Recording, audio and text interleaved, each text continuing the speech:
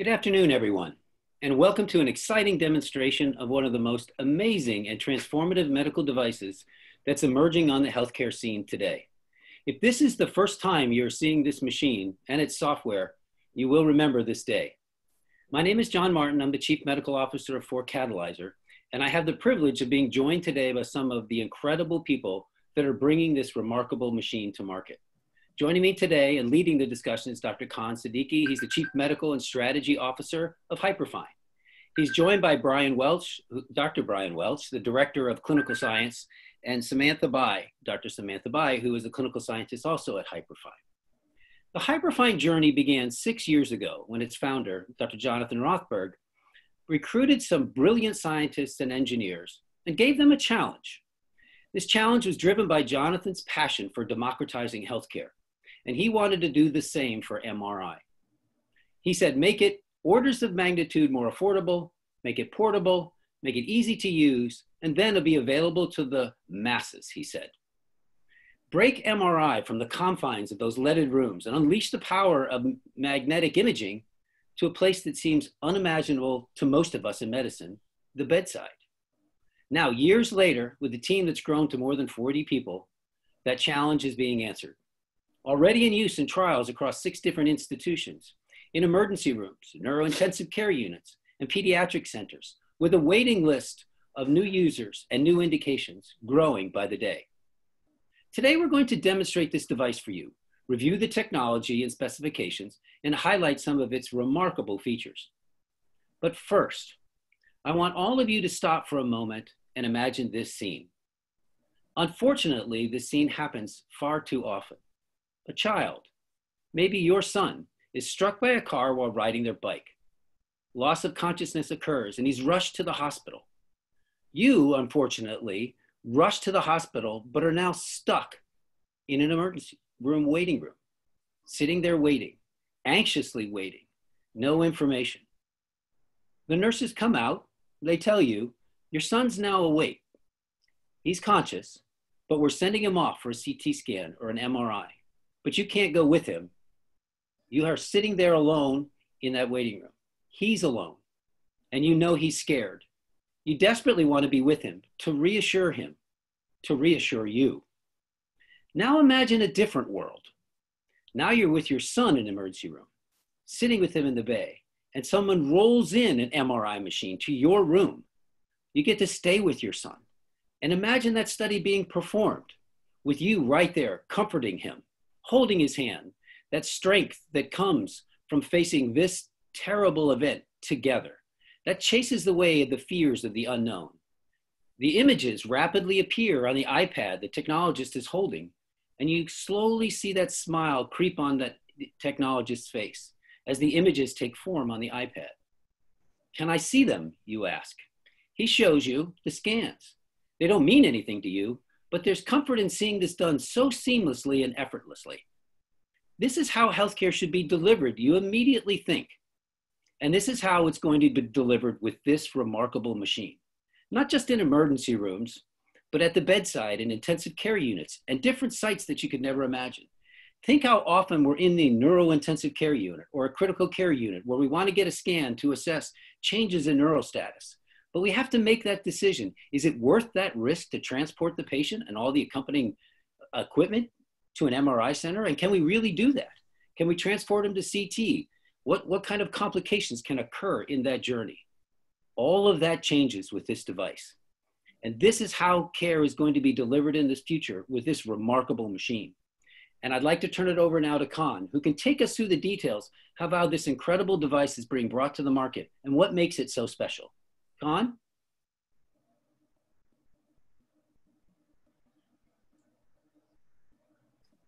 I hope all of you are really good at reading lips, because right now Khan is muted.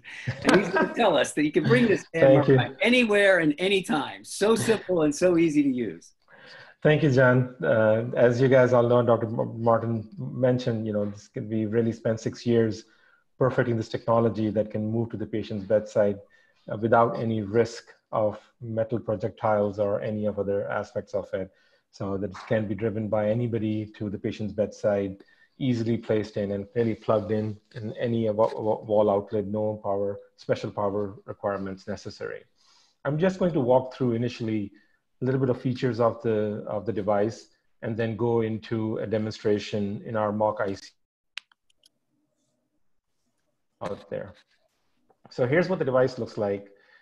Some of the features, it's a permanent magnet, a 64 millitesla magnet. You can see a brain neurocoil inside. I'll give you a more closer shot of that. And it's on wheels and casters, can be driven anywhere as needed. It only weighs around 1,400 pounds, so it can get on any elevator, doesn't require a special elevator or any other task. The more important thing is that the 5 gauge line for the scanner is this yellow ring. So anything outside this, there is no risk of projectile as well as electromagnetic interference. The interesting thing that we have done is build noise cancellation technology that cancels out RF noise and RF signal and other interferences in the environment to give us the perfect image every single time. The scanner is driven by a joystick, easily controlled by anybody, and is controlled through a tablet interface. Here you see one of our scientists using a tablet to scan a patient. Very easy to use, as a tablet wirelessly connects to the scanner. Scanner itself also wirelessly connects to your local PACS or cloud PACS as needed. Here's a close-up of the neurocoil that we have launched with initially. In the future, you will see other coils for other body parts. This is our initial launch application. And as I mentioned, we really made the user interface really simple. Anybody can use it. And for today's demonstration, I'm located in Chicago. The scanner is in Guilford, Connecticut, near New Haven. I will be running the scan from here in Chicago, kind of showing an MR tech doesn't have to be next to the patient. Anybody can run it. If there's a requirement that MR tech runs it, it can be run remotely also. Because of the wireless connectivity of the scanner, the images can show up if configured to anybody's mobile device in a secure manner, or a local PACS scanner also can pull modality worklist and orders can be done automatically. So let's go into the live demo. I'm going to stop sharing screen and let's go into our mock ICU. Can you pause on that a second? So you're actually sitting in Chicago. Correct. And you're going to drive the scan that's sitting in Connecticut. Correct. Well, you've redefined social distancing for MRI for us there. That's really good. That's a pretty unique feature. Is that something that you see on any other device, or is this unique to this device? This device was designed fundamentally to support this feature. So people have done other kind of remote scanning too, but this was designed from day one to be able to accommodate remote scanning. In telehealth scenarios, remote scenarios where you need somebody to really do an image and give expert opinion right away, it is important to do this. So I think let's go into the demo and have Dr. Brian Welch drive the scanner in. Brian, all yours. So Brian's driving the scanner with a joystick, bringing it into our mock ICU room in our labs. He's deployed the Gauss guard that basically defines where the 5 gauge line is, so no issues bringing it in. It's very quiet, very easy to maneuver. He's going to position the scanner right along the patient's bed. Then he's going to bring this bridge down, as you can see. And typically, if your patient's bed are easily movable up and down, so you can move the patient bed up and down the line with that. Just to demonstrate the magnetic projectile issue, here's a lanyard. He's going to put it in. That's how much pull it is. It's literally, you have to be inside it to get a little bit pull, and it's very easy to pull things out. It doesn't have any of the magnetic projectile risks that you typically see in an MR scanner. So you can use this in any room, what you're suggesting. You don't need a fully leaded room at all. Correct. Completely safe for any passive metal. So Brian's going to plug the power. It's just very easy to plug it in. One portion goes into the scanner, other one goes in any wall outlet, 110 volts or 220 volts. There's no special wall outlet required. And he's going to plug in the network jack here. Could be programmed to do wireless Wi-Fi connectivity or through the Ethernet. however is needed.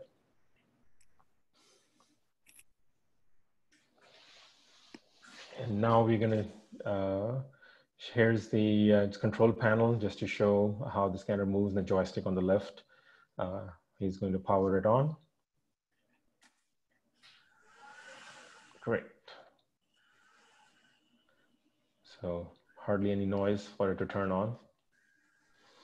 What Brian's doing right now, he's putting some padding to make it comfortable for the patient. And again, it really depends on the scenarios and if padding is needed or not. Patient size also would make a difference. What's the smallest patient you've imaged so far, Con? Oh, our Brown University research folks have been doing neonates. So far, our device is cleared from FDA currently for anybody 2 years and above. And we are pending approval for even neonates right now. Correct. So do we need to pause here and have Sam take off her watch? No need to do that. Sam can have her wallet, cell phone, watch in the pocket. No issues with any interference from that. So Dr. Samantha B is ready to get scanned. If we are ready, boys, let's go.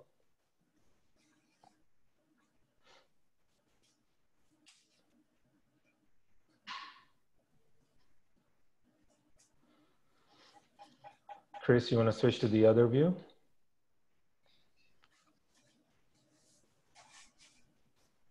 Perfect. And literally very easy. Any nurse or anybody can just pick the patient's bed sheet and slide the patient in. If patient is awake, they can hold a handlebar on the scanner and just pull themselves in too.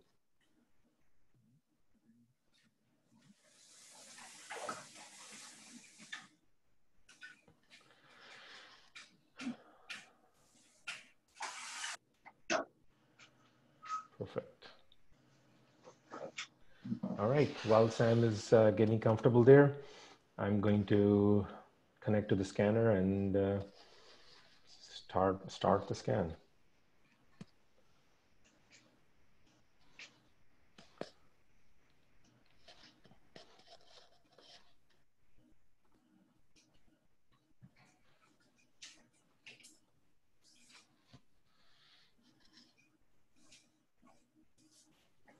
Okay. So Brian's plugging in the pulse oximeter, showing no issues with interference from anything. Any special training needed to run the scanner, John? So the team trains anybody that is needed for a few hours when we come in, but we've had sites that from delivery to scanning have done the scan the same day. Interestingly, one of our researchers have been trained their 4-year-old to know how to run the scanner. So literally anybody from residents, interns, assistants, MR techs, nurses can run the scanner. So let me share my screen and then we'll start the scan.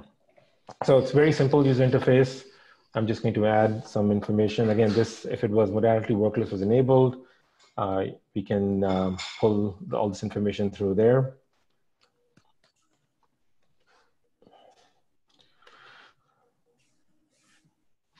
That's all I need.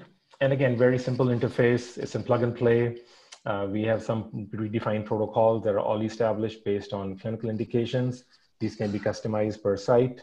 I'll use a fast scan right now. And it's very easy to change. So if I want to remove certain, let me start the scan and I'll show. So initially we'll do a pre-calibration scan just to understand what the noise environment is and then correct automatically for that. The sound is on in the ICU. So if there's any noise that is coming in from the scanner, you'll hear it right away. So let's remove this T1 sequence. It kind of shows you how long the scan time is going to be. And then you can go to sequences. There are a lot of options available. If you want to do diffusion graded imaging, FLAIR, I'm just going to add a T2 chronal to this.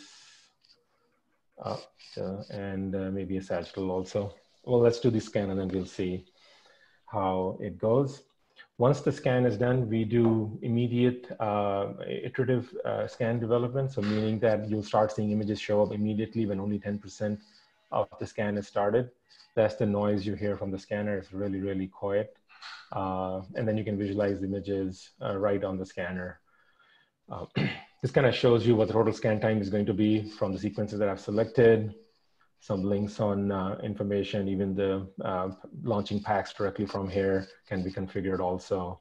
There's some information from troubleshooting point of view, and then some of the specs on the gradients and amplifiers for the scanner and how they are. So let's go back to the exam. About 20 some seconds left. So we got some questions from the audience, Con. Can you change these parameters on the presets, or are they fixed? So for the clinical use point of view, they're fixed. We can configure them in deployment time to whatever is needed, but to make it very simple, easy to use, we've pre-created these for ease of use purposes. Yeah. And there's something special about the noise cancellation you do here as well, isn't there? Isn't that worth bringing out? Correct. So we have a bunch of different sensors are all around the scanner that actually look for RF noise and cancel it out so that we don't have interference during the scan. So I'm going to resume the scan to start our T2 weighted imaging, axial images. And you will start noticing images start to show up as soon as partial acquisition is done. Acquisition is all in 3D, so we're capturing all the information at the same time.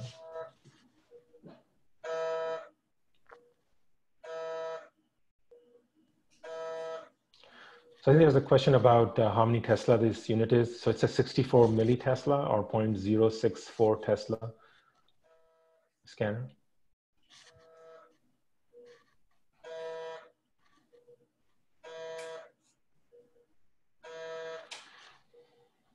Ryan, how's our patient doing in there?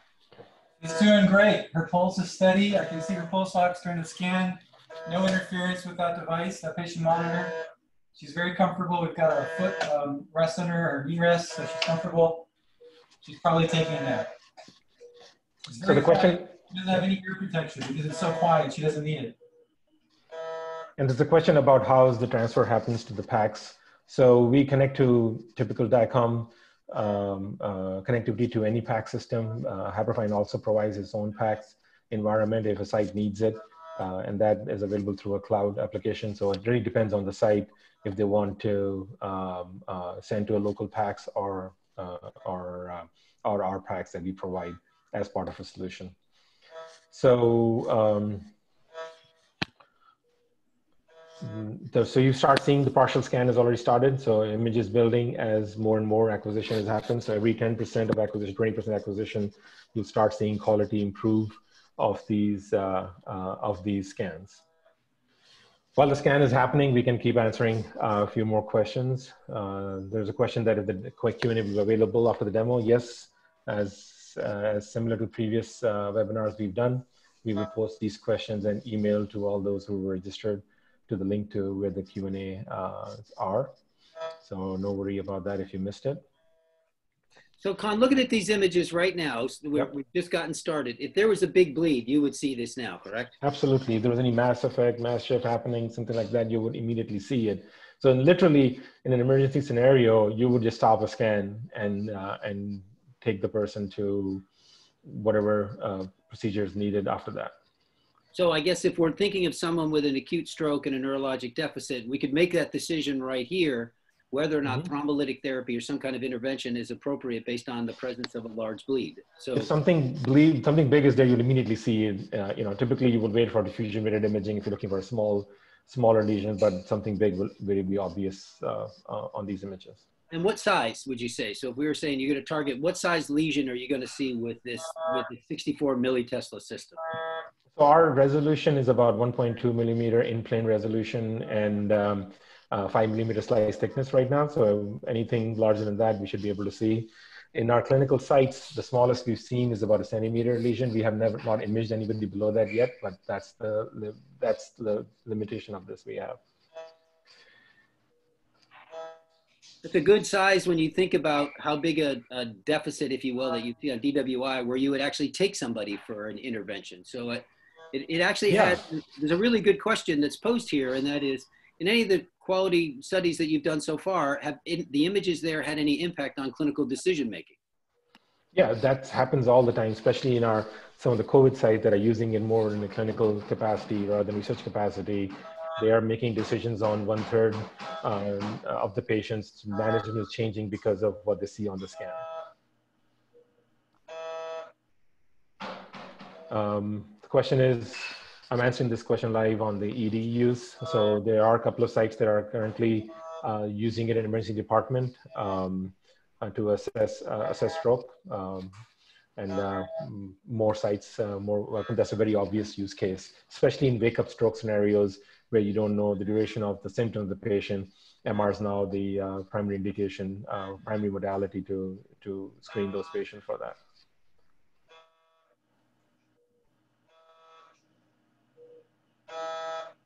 Yeah, I mean, we have diffusion weighted. So the question is about diffusion weighted sequence. Can we develop for this scanner? We already have diffusion weighted imaging and ADC map that is available in the scanner, as in our clinical evaluation has been considered clinically acceptable. So, you know, again, this new technology, we'll learn a lot more uses and indications as is deployed in clinical use. There was a question about whether or not we're considering veterinary use for the device. And I say this with the dog sitting on my lap right now, trying desperately to keep her quiet. I think we get those questions a lot. I think definitely in the future, those are the applications where we will expand our business. Right now, we're focusing on human use only. And what sites do you envision using this device? So we talked about the emergency department and a neurointensive care unit. What other locations are you envisioning? I think this form factor really enables two main scenarios: portability and access, right? So scenarios where patients are difficult to move, or scenarios where there's just no way to put a dedicated MR scanner, right? So you can imagine in urgent care centers, you can imagine these in sports scenarios. You can imagine in retail scenarios where the scanner now is where the patient is. The idea really is to make the patient the center and convert imaging into a patient-centric imaging, where instead of patient coming to the scanner is actually going to the patient. So it really opens up opportunities beyond what is out there. So let's see where we are with our exam.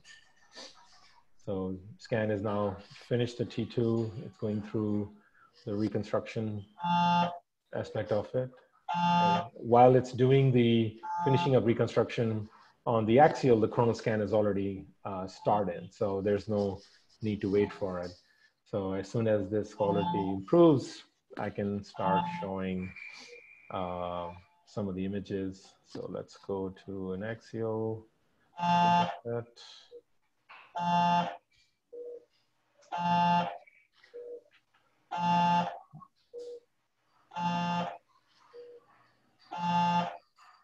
One of the things I'm noticing, Khan, on this webinar is the noise I'm hearing from the scanner is actually louder than what I typically hear when I'm in the room. I guess that's a function of the microphone from the webinar.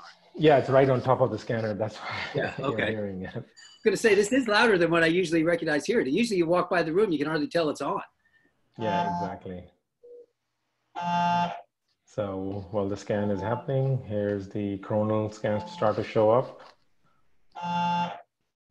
So, I mean, you can see the image quality right of these T2 axial images, pretty good.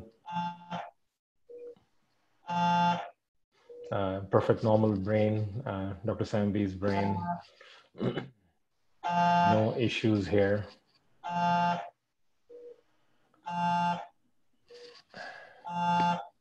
And then if you go back to our, you start seeing coronal data sets show up as soon as 20% of the scan is complete. Let's do some more questions while the scan is happening, John. So let me ask this question, and I'll ask this one to Brian. Brian, you've been in the hospital, and you and Dr. B been in the hospital a number of times. What's been the staff response to this device? We all know that in the intensive care units, the people that really run the units are the nurses, not the doctors.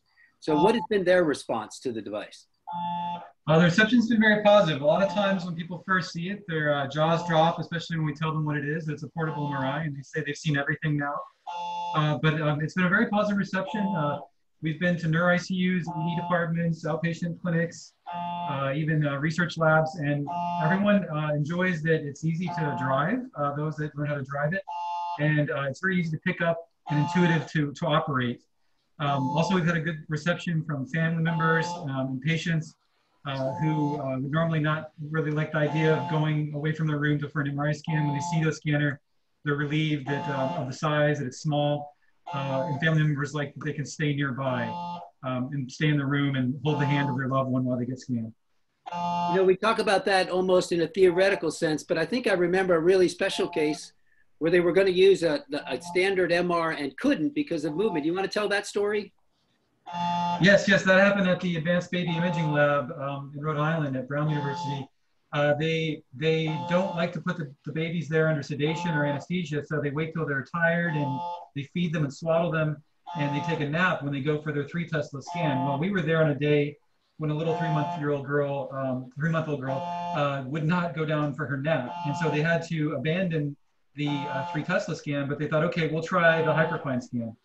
And so the 3-month-old girl, she stayed awake the entire time, but her mother was able to pacify her by standing next to her and stroking her, and even let her daughter chew on her finger during the Hyperfine scan. So we got a nice quality 5-minute long T2 weighted scan of this 3-month-old baby while she was awake, staring up into her mother's eyes the entire time. So that day we beat 3 Tesla.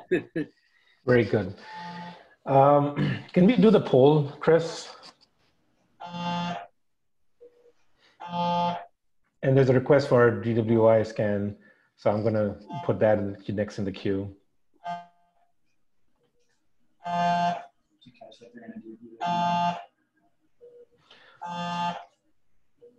Wait, I don't get to vote. Why don't I get to vote? What is this? No, John, we've disabled your ability to vote here. I don't want you to influence these questions. Hey, Brian, how big is this? So is it fitting into standard rooms? Have you had any issue with moving it through hallways, into elevators, into rooms? There's been a question about, will it fit? How does it compare, say, to a portable x-ray machine that runs around the hospital? Yeah, so it's 4 foot 9 inches tall. It's not that tall, and width-wise, it's just over 34 inches wide. So almost any standard 36-inch wide door frame it's going to go through. Some of the older buildings we've been in, we've had to get a little creative, but for modern hospitals and ICUs where the doorways are plenty big, for oversized wheelchairs and those sort of things, we've had no problem at all. We go up and down elevators all the time. We go from the 6th floor to the 7th floor at Yale. We go from the 6th floor down to the ED at Yale all the time. So far, it's been pretty easy to get in and out of buildings. We do like to stick to level floors. We can tolerate ramps up to 5 degrees. Otherwise, we like to stay on level floors. So are there any safety precautions that you have to make and going through hallways and stuff? I noticed a yellow hula hoop there. I didn't know that you're taking that off to entertain yourself while the scan is going on, or does that actually have safety value? Yeah, so when that hula hoop is fully expanded, that demarks the boundary of the 5 Gauss line, which is an important boundary in MRI. So as long as you keep unscreened people, members of the public outside of that boundary, it's 5'2" across, 62 inches across, they should be perfectly safe because that is beyond, outside of the 5 Gauss boundary. Nothing that's in their body should be reacting to the magnetic field. And that's also not posed an issue for you in all these different hospital settings that you've been in so far? No, it hasn't been a problem. We've used this in busy emergency departments in Brooklyn and on Long Island. We've moved it through the IC unit when other patients are walking past it with an oxygen tank behind them. No problem at all. There's no risk of projectile effects with this weak of a field. Passive metal that might be in a person's body is also not a concern. It's not going to heat up even if they're the subject being scanned. Our wavelength is just simply too long to create any heating effects in passive metal.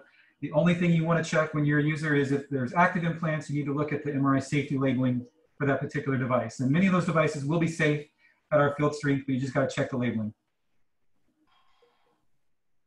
And any specific safety protocols that you put in place for this compared to any other situations? So the sites that started with us, they began with the standard MRI screening because that was familiar to them and that was already a well-known procedure at their locations.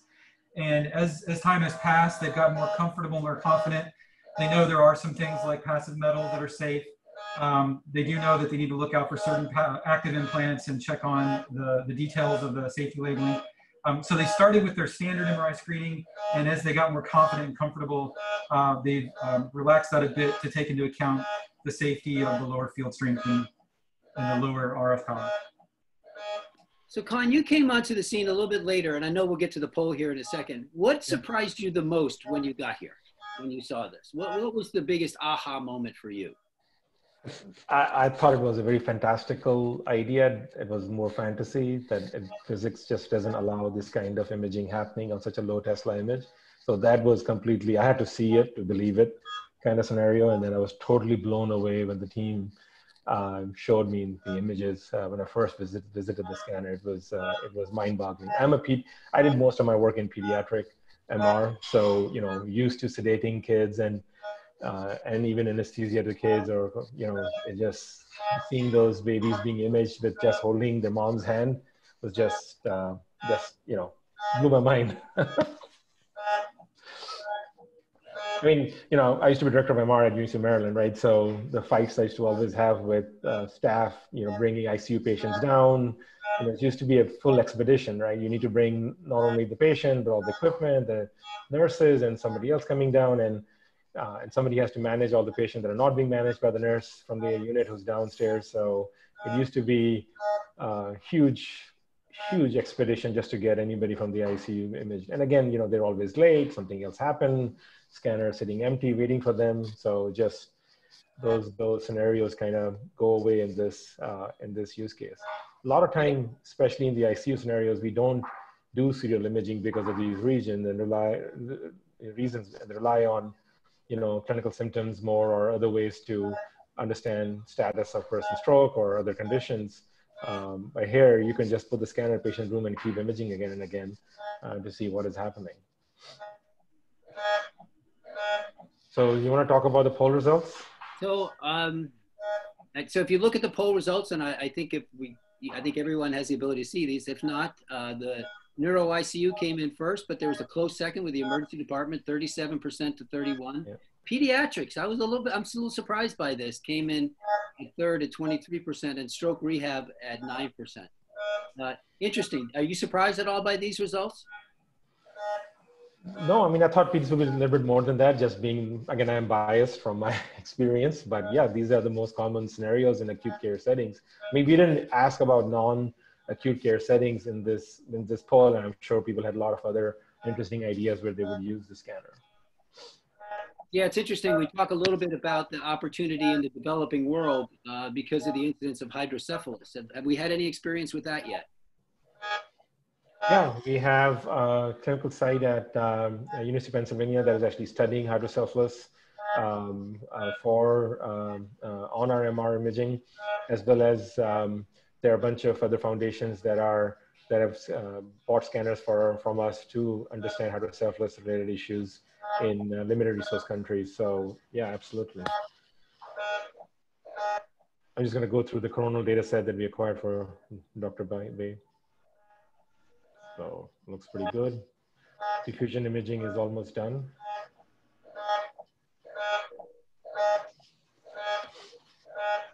Partial data acquired so far. So how sensitive, Brian, maybe you can answer this. How sensitive is the machine to power fluctuations?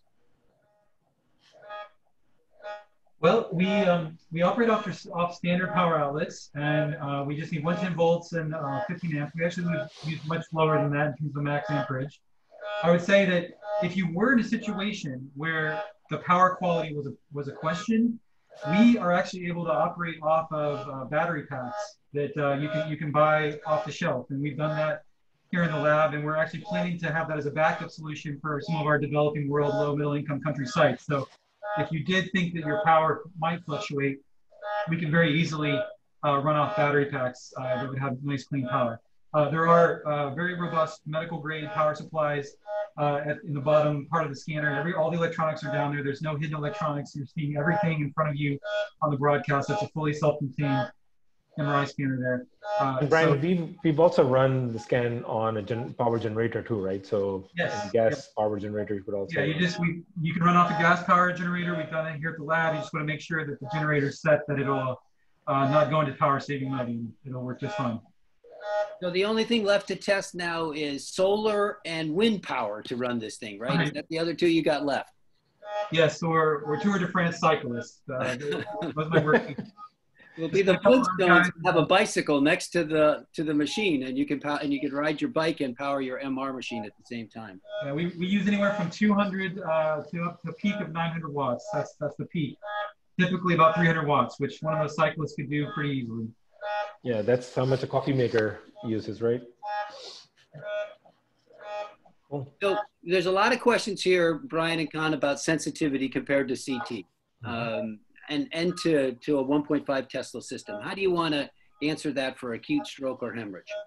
I mean, I think the way I would answer is that, 64 millitesla, the Toshiba Diasonic scanners used to be the same field strength. And we haven't done any specific studies to compare a particular sensitivity of lesions to date. I know there are a bunch of different clinical sites that are interested in studying that aspect of it. But so far when who have done comparison of different type of lesions, we've seen pretty comparable lesion morphology between 1.5 and our scanner. So I think obviously being a very low field strength, there is contrast differences in how the lesions look and things like that. But overall morphologically, there should be no difference. This is a really important point I think that we should pause on, and that is, first of all, we've always had this burning desire to have better and better image quality. And it makes sense. It's obviously a crystal clear picture to watch football when we used to be able to do it and see the little beads of rubber bounce up off the field was kind of cool.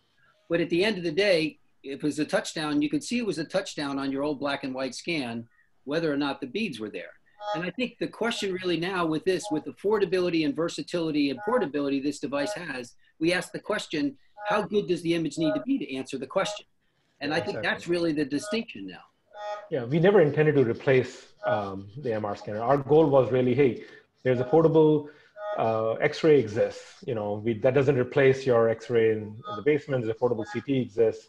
Why not portable MR? Same scenarios where access is limited. You can imagine the scanner in the ambulance. You can imagine the scanner in the space station. You can imagine the scanner on a cruise ship, right? So those scenarios where portability and accessibility become more important than the fine details that you would need in a tertiary care setting scenario. So, and I think one of the things that Brian's demonstrating so nicely being there is the fact that you could have a patient roll into the emergency room beyond the scanner while you're measuring their blood pressure, putting an IV in, and literally almost getting them undressed.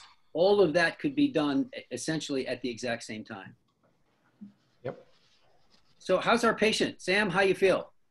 How the images look? Am I good? Nice. Yeah. It's very good. Fun reconstruction of these diffuse images. It could be the most brilliant brain we've ever seen, Sam. Thank you. Diffusion data set almost done. And I just want to point out for those of you familiar with diffusion weighted imaging, we are not using echo planar readout, so we don't have to saturate our fat signal. So you do see the fat around the rim of the head, that bright white signal. And we're doing this with a fast spin echo based sequence. The B value is about 800 seconds per millimeter squared. Yep. What does maintenance look like for this guy? How does it compare to traditional imaging systems? I can take that. So everything down below in the where the electronics are is designed to be modular. So the grading amplifiers, the RF amplifier, all these things are modular. So if they were to fail, they're very easy to replace. We've had scanners running in the field for more than a year and not had to replace any of those electronics. But when that does happen, we intend it to be very simple and easy, possibly even to just ship the modular amplifier to the site and have someone local do the swap right then and there. This is much different than conventional high field MRI where just one of those grading amplifiers might weigh 100 pounds. These amplifiers fit in your hands and weigh less than 10 pounds. What's a cleaning protocol? Has this been used at all in this era of COVID? Brian? I mean, you've been out there, or Con? Yeah, Yeah. absolutely. Brian, why don't you answer that one too? Yeah, so when people clean, they want to focus on the padding that we provide to them, also the bridge and the pulse shoes and inside the coil, also the top pulse shoe, especially if it's a COVID patient where they might have been coughing. So pretty much these surfaces where the patient can come into contact or anywhere else that the patient may have touched. We use the Super Sandy cloths, the purple top wipes. We have had a few body fluid spills at the ICU, not the fault of the scanners, just stitches came open or something like that. In that case, they would use the bleach wipes and wipe everything down very carefully with that. So wiping and cleaning, it takes just a few minutes. And one thing just to point out, John, as we're thinking about, right, Brian had the iPad controller sitting on top of the scanner while I was also connected to the scanner, running the scanner. So imagine a scenario where some expert may be sitting in the radiology department, whereas nurse could be sitting with the patient, and they both would be able to see what is going on with the patient. He's also sharing that, replicating that to the large screen also, so you can see the same images over there. So it's pretty intuitive and easy to use, and addresses a lot of scenarios and issues that come up in an acute care setting. So we look at this, and I mean, listen, I think all of us that have been around and seen this device, and I've been at a few shows before the world shut down, everybody walks away just stunned. But what are the hurdles? Where do we see as the problems? No new invention, no new medical device is perfect. There are obviously learnings that we've had along the way of being inside hospitals. Why don't we share some of the hurdles that we still have to overcome and some of the questions that are yet to be answered? Brian, you want to take that too? Yeah, want to start with that, Brian? I can tell you about the checklist that we like to send to sites to get them ready for the scanner. So the first item in the checklist is where are you going to store the scanner? Especially if you want to keep it nearby in the ICU or nearby the ED, you do need to have a spot for the scanner. Fortunately, you only need about a 4 foot by 4 foot spot on the floor. We do like it to be in a controlled area that's not accessible by the general public. If you can't find an area like that, we actually do have a scanner garage that you can park it in. We use that at the Yale ED that closes up around it and contains the 5 Gauss line and it's locked. So first question is where are you going to store it? The second question to answer is who's going to be the driver of the scanner. And even though it's very simple to learn how to drive it, but every hospital and site's going to. Oh, we lost Brian. So let's see if he joins back in from the room. So Con, you said your background was in pediatric MR. Correct. And so you've been around this device now with your colleagues, all of whom probably were naysayers that this wasn't going to work. What's been their response, and how have they interacted with you now that you've taken on this role? It's been pretty fascinating to see this and the demand coming in. I get calls pretty much on a daily basis from asking for a scanner and unit immediately, especially for neonatal indications. We're hoping to get our neonatal approval later in this year, and can't wait to have these going to pediatric sites. We have some deployments coming in pediatric hospitals in the next couple of months. So as imaging is done over there, we'll be talking about it, and I'm sure we'll do a webinar on neonatal and pediatric imaging pretty soon. What's the weight limits on the machine itself? I think the weight limit is around 400 pounds as the bridge that can handle that much weight. So it's pretty heavy. Patients can go in for the scan. And is this an app that runs it? Do you download an app from the Apple Store, or does it come on the iPad? How does that function? It's running on a browser. So I was running on my computer on a Chrome browser, and Brian was running on an iPad on a Safari browser. So it doesn't require any app downloads. So you just actually, how do you log into the system then to do that? What is the technical way to, I mean, I can't jump on my phone right now and run this, right? No, so it's running, obviously it's going to run inside the hospital network. We set up all the accounts and everything that is needed to log into the device, and whoever needs those accounts are set up as a part of implementation of the device. And before I forget, because I'm a vascular surgeon and we forget things all the time, we're not as smart as radiologists. How are people can get information and maybe get on the waiting list or, get in line? Can people buy this machine now? So they can go to hyperfine.io, and there's an option to pre-order the scan now for delivery in September, October timeframe. So yeah, absolutely, you can do that. They can put more information in. We can reach out to them. Yes, we can hear you now. Brian, can you hear us? Yes, I can hear you. Are we back with you? Can you hear us? Yeah, yeah. Sorry about that. Our Zoom room calendar ended at 2:45 p.m. on the dot, so we're back now. I don't know if Con picked up where I left off. I was just going through the checklist. It's usually storage, who's going to drive it, Yeah. who's going to operate the scanner. We do like to be on the network in order to access our cloud packs or to access the local hospital packs and the modality work list. So you have to get us on the network. Then you just have to decide who's going to be ordering these exams and just the workflow of who's going to be helping get patients in and out, like at ICU. Usually it's the primary nurse with some assistance from colleagues. Those are the main hurdles. Awesome. I think we are over our time. There are more questions. We can keep going for a while. Otherwise, we can end it here. Well, let's leave with one of the most interesting questions of all. How much does this cost? It is extremely cheap compared to your traditional MR scanner. It's less than the maintenance contract you would have for a traditional scanner.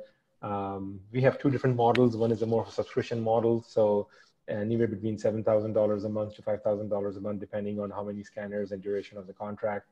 And if somebody wants to buy it outright, there's a hardware purchase price of $50,000 and then a software license on top of it for, again, $4,000 to $5,000 a month. And then that includes everything: maintenance, support, software upgrades, any other sequences that are coming out, unlimited cloud storage, PACS access if you don't have yours, all of the above included. Wow. That's a little bit different than $1.5 million for a machine and another $500,000 for a room. Really, our goal really is to reduce cost to the system and make it really cheap that, it's no-brainer to use. So people can get on a waiting list now. What's the kind of time frame for when we're going to start seeing these roll out of the Hyperfine manufacturing process so people can have them in their hospitals and start planning accordingly?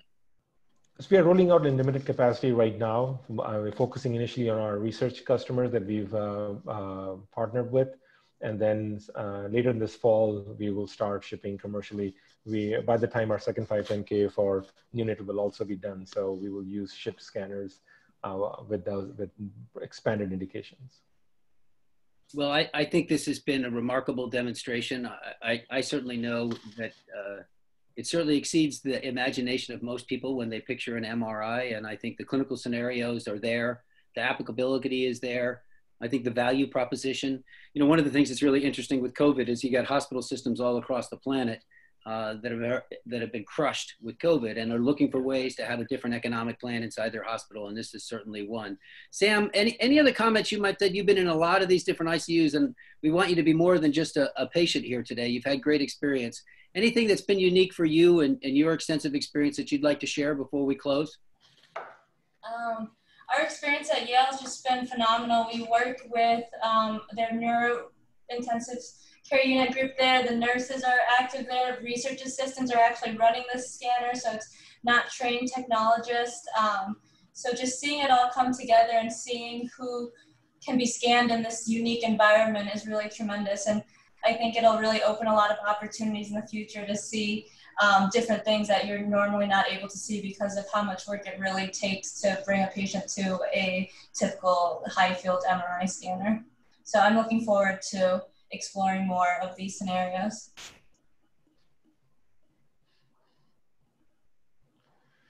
Okay, before we end off, our next webinar is on portable MR in emergency medicine. It's on July 30th, same time at 2 p.m. Eastern. To register, there's a link below. It'll also be available on our website in the near future. So again, just go to go.hyperfine.io, emergency webinar 2020 to register for the next one.